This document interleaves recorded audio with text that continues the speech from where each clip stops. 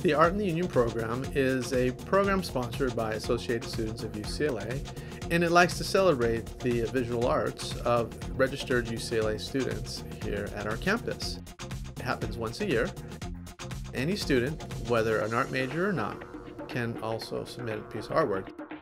The artwork that we're looking for is from whatever medium that the student wants to use, but typically the mediums come in the form of paintings, sculptures, textiles, photography, two-dimensional.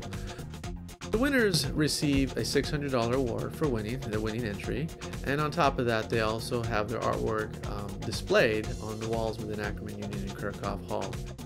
The students are involved in every facet of it, from the collection of it to the also development of the marketing, to the curation of the process, as well as to helping to do a program for it. I want to commend and thank everybody again on behalf of Associated Students of UCLA for submitting some artwork for our Art in the Union program.